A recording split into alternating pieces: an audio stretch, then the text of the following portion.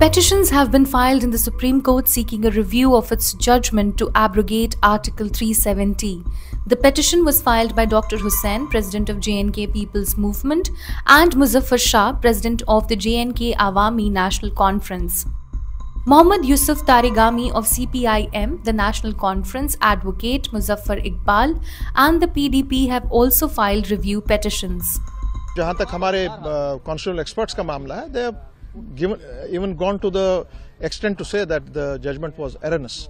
तो constitution ने ही, कानून ने ही इख्तियार दिया है एक petitioner को कि वो दोबारा माननीय सुप्रीम कोर्ट के सामने में पुहार लगाएगा, दरवाजा खटखटाएगा. आज हमने वो प्रक्रिया बराबर कर ली. And we have come here and we have filed the reviews, and most of the petitioners have filed the reviews. तो आपने रिव्यू पिटीशन फाइल कर दिया? जी हाँ, कर दिया. रिव्यू पिटीशन जो आपने फाइल किया उसमें आपने क्या-क्या बातें उठाई? वो तो अभी तो कहने की कोई जरूरत नहीं है. यू विल नो जब वो केस खुलेगा कि जितने भी मेजर इश्यूज हैं उस पर honourable supreme court has been silent. So we will debate it in the court. और इतना ही मैं कहूँ आपकी चैनल्स की वसादत say that 370 cannot be killed. Last month, the 5-judge Constitution Bench upheld the centre's decision on the abrogation of Article 370. They pointed out that Article 370 is a temporary provision.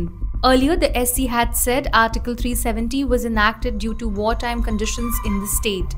The petitioners have said that Article 370 was no longer a temporary provision. They also said that it had assumed permanence post the dissolution of the Constituent Assembly of J&K. However, the Supreme Court said that although the Constituent Assembly ceased to exist, it didn't mean Article 370 would continue permanently.